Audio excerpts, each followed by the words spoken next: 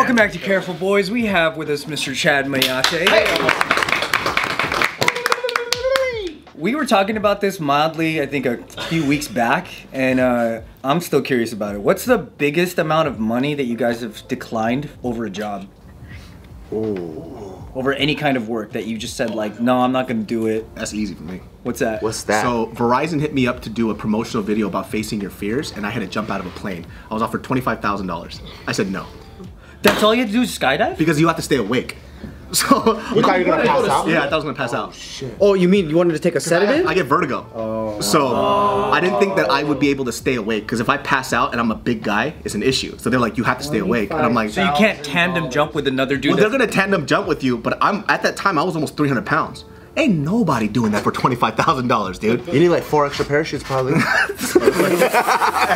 Number one, I need you to take off your shirt right now. Hey, man. Hey. Have you guys ever seen a fucking polar bear just sit on an ice cube? This one, this motherfucker. With no fur. Yeah. Not Coca-Cola shit, like the meme shit. I was going through, you know, YouTube will suggest videos every now and then. Just give me 80 days, dude. And it was the Hawaii video. And I'm looking at this video, I'm like, who's this fat fuck in this video? And it's this guy. I didn't realize how much weight he gained. Dude, look at that. I've never been able to call somebody else fat. Shut the fuck up. You walked in last time fucking hot and you're like, Aunt, you were fat. That's different. That came out of nowhere. Hey, this fool's face was like, yo, what the fuck? Nick Steals from Target. You're confusing things right now. It wasn't the fact that you were fat that was the topic. It was that you were fat and ugly. Because you can't be fat. You can't be fat and ugly. You're a very good-looking skinny guy, but when you got How's fat, Junbi in Hawaii going? it's going great, actually. It's going fantastic. But let me go back to that. When you get fat, you look like a child that would have been left in China and never picked up. That's what you look like right now. Hey, let me tell you this right now. I was left in China. Hey, me too. And there we go, dude. My Mayate, let's go. I love that Nick put his hand around and nobody high-fived. That was an air high five. Throwback photo of you? He's Yeah, talking. when did you see him fat? I saw this random photo popped up and I Google searched it. I was like, who's this fucking backorder cook? Was this fool dancing just really chubby? And I started dying laughing by myself. Oh, that was great. But you look great now. You also. He looks, because when he gets a little chubby, At his stages, that's true. chubby, he still looks the same. But when you got big, you were unrecognizable. Are you talking Damn, about he is going in. That's like, Wow. Oh man, the ugly house. Yeah, the Thatcher Nguyen thing where he used you to illustrate his point, right? I hate how brilliant you are. That's all you.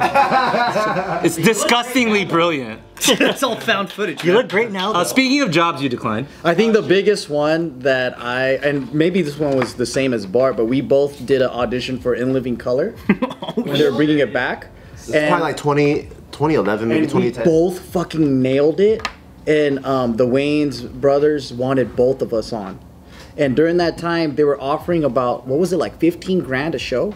It was like 15 grand an episode. An episode, yeah. For the first season, guaranteed 13 episodes or something. So that we Wow. would, depending on how many episodes we're on, but they said that they liked us so much, I thought there would only be room for one Asian. But then they picked us both, showed, pilot tanked after that, didn't fucking reshoot it, they hated the talent on there. And we decided to keep JK, because at the time they saw YouTube as a competition. So they was like, you guys gotta quit your YouTube, your JK film shit, we don't want that shit on there. You guys gotta come a part of the In Living Color brand. And I'm like, dude, that's a big fucking deal. But we have this team, which most of them aren't even with us anymore. So it's like, what the fuck, bro? Damn, you just gotta add that in. should have done it. The crazy I was thing, loyal to them is what I'm saying. In the moment, I was loyal to that shit. It never went through anyway, right? Yeah. the crazy thing is the juxtaposition. So like, this is during a time where we're still doing like, you know, those Asian shows. So we were coming back, we got fucking like 5 scripts that we had to memorize because we were flying directly in to get the audition. From a college Asian show. Yeah, and then so we're like, fuck, we're trying to memorize on the plane, try to pull an all-nighter.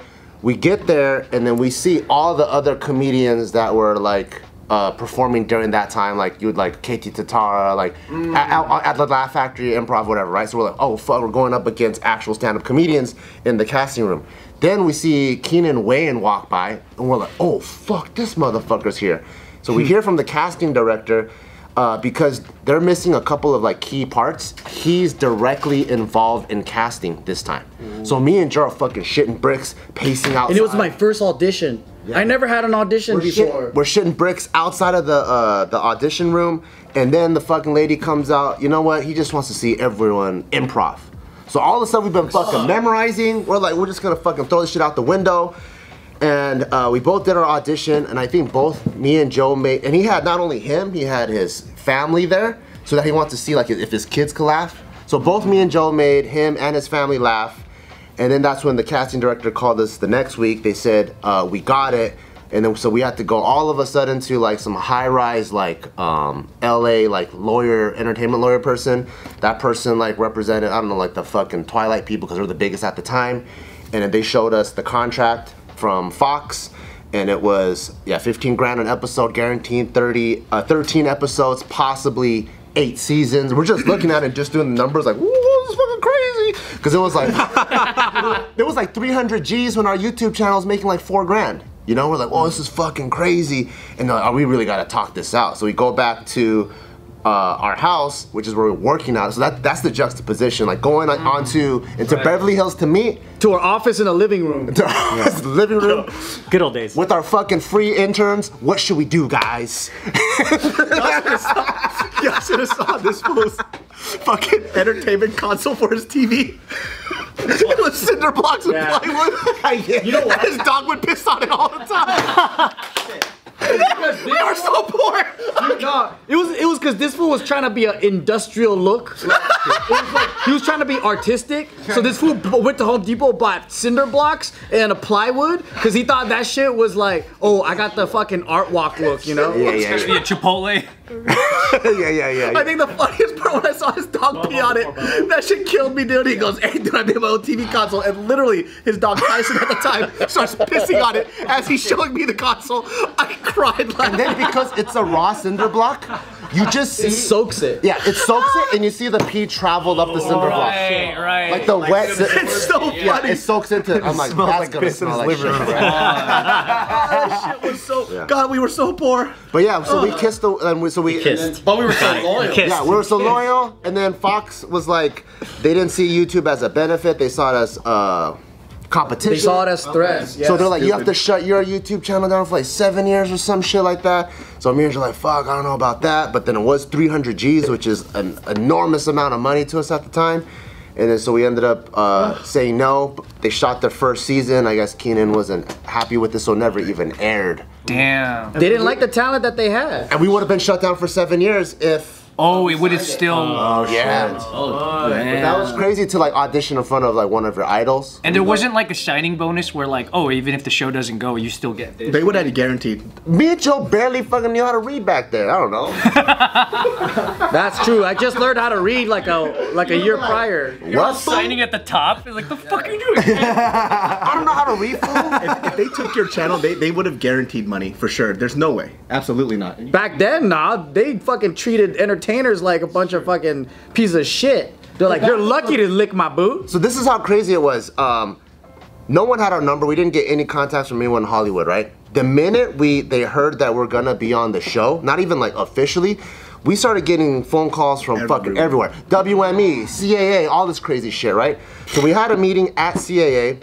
We go there and there's like, hey, I'm a booking agent. Oh, I'm a this agent. So we're meeting like 8 agents. Everyone's all happy sitting in this big conference room. Then this guy walks in.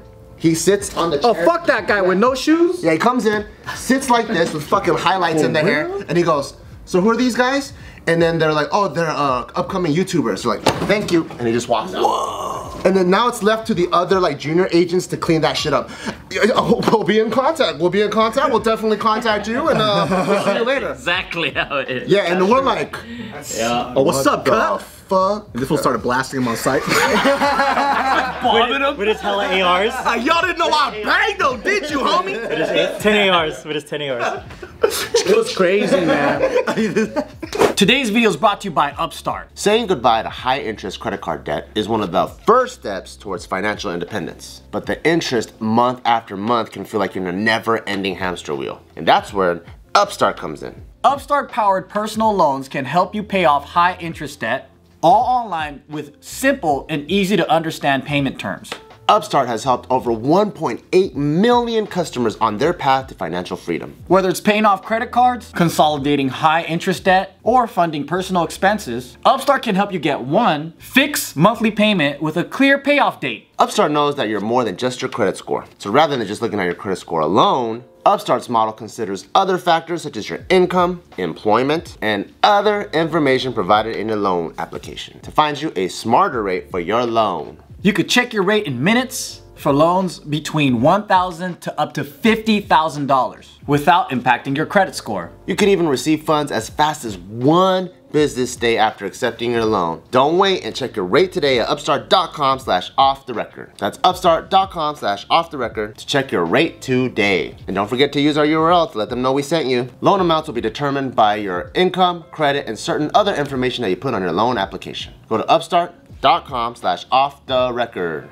Back in those days, yeah. Because in the future, we went back to pitch shows, completely fucking different tone.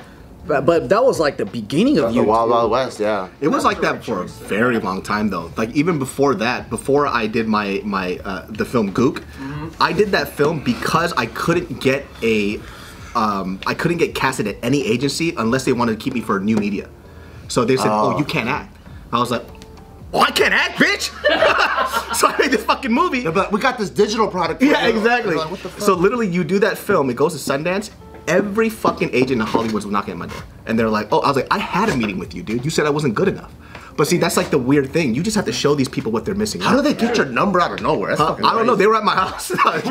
They straight call Not your me. address, not your number. They got your address. I get phone calls. They're like, "Hey, I'm whatever Tony Tran from CAA, whatever the fuck." I'm like, "How the fuck did you get my number?" Tony James Wayne. That new man, motherfucker. I'm James Wayne from JJ's Cafe Placemat. I represent the Shrimp Boy. Who turned you down recently? I know. Recently? Dang, most of them. Did you hit him up? Who turned you down? Oh, yeah. I thought you were asking me a question. Oh, no. Yeah, you got something? Yeah, I mean, probably the most amount of money we turned down was as Poriotics. We turned down a Vegas show at Cosmopolitan when they were first opening. Oh, shit. Wait, you mean like a residency? Yeah. How much? So I don't remember how much. So you guys could have been like the Jabberwocky show? Yes. So at that time, I'm so mad at Poriotics. I know we're fucking dumbasses, but at that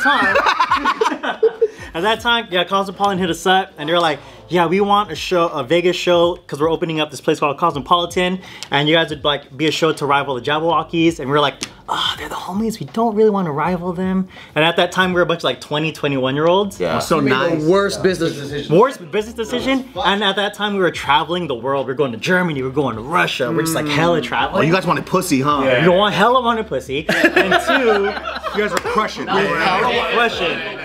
Not local pussy. We wanted it overseas. Yeah. And at that time, yeah, we were just like traveling. It's like, do you want to stay locked down or do you want to travel? And now that I look back at it, I'm just like, damn, I should have stayed local. I just pictured you sitting there, and then two thought bubbles. One was a lot of cash, and another one was just naked bitches. And you went, pop. What was the deciding factor with saying no to that? Well, I mean, other than like half the team wasn't 21 yet, so we didn't know what Vegas was like, and That's we didn't all it see was it, and we didn't see what money was. How disappointing. And we were just like, yeah, we're a bunch of 19 or 20-year-olds traveling the world. That was something to Remember what that ballpark Traveling number the was? world. Do you remember what that ballpark number was? Ballpark, Just make up a number. Like 30 million? something like that. We'd end up like that. Yeah, probably. We'd probably still be there. Yeah. But hey, look at the then bright we side. even You're were like- here now. Here now, baby. Here now. Yeah. Look at the bright side.